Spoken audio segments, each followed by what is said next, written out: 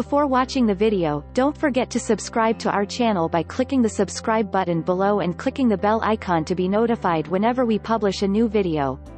Ways to beat PMS without using medication. Did you know that you might be able to beat PMS with knife and fork? Who says that you have to rely on medication to ease the symptoms or even get the kind of overall symptom relief you are craving more than chocolate? Of course, when enlisting the help of nutrition to overcome PMS, a thorough knowledge and understanding of your bodily responses is a must, since much of this approach relies on a trial-and-error form of approach. Nutrition and PMS relief can go hand in hand, but to effectively do so may work best when symptoms are moderate to mild. If they are severe, nutrition can have a positive effect, but medical intervention may nonetheless be sought out in addition to changing the overall way you ingest food. Only you can adequately decide what works best for you and whether or not medication could indeed be a necessity. If you are ready to begin fighting your PMS with knife, fork, and the content of your refrigerator, it is time to start with a bit of an inventory. For example, it is well known that fat is a major food craving during periods of PMS. Working with your food cravings, rather than fighting against them, may net you to the bodily satisfaction that you crave, the emotional stimulus of fulfillment, and at the same time rest assured in the knowledge that even though you gave in, your overall health is not compromised. Since fat is generally taking the place of the forbidden fruit, so to speak, it actually features front and center in the majority of food cravings.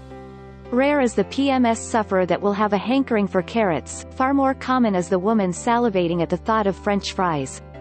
Using good fats to satisfy the fat craving is a bona fide means of not only filling up on heart-healthy food, but also avoiding the ingestion of unhealthy but fat-laden options. Nuts are filled to brimming with health fats, and may make a great alternative to the fries. Avoid the craving altogether by eating nuts throughout the 10 days leading up to your period. Opt for a fatty fish, preferably salmon, for dinner or lunch. Pick the tuna salad for lunch, or go for the olive oil on the salad instead of the vinaigrette. All are healthier food choices that work with your craving rather than against it. The next big craving is chocolate. Sure, it is a calorie bomb, but then there is nothing quite as satisfying as a bar or rich, creamy, melt-in-your-mouth milk chocolate. Then again, a cool, creamy, melt-in-your-mouth chocolate pudding that is fat-free might just do the trick. Incorporate this treat into your diet so that it does not hit your system suddenly and then actually lead to a sugar rush. Instead, just like the fat craving, ingesting small portions periodically throughout the day has the potential of avoiding an overwhelming craving altogether. If you've liked the video, give it a thumb up, leave a comment and share with your friends. We thank you so much for watching. For more nutrition, health and beauty tips, please subscribe to our channel.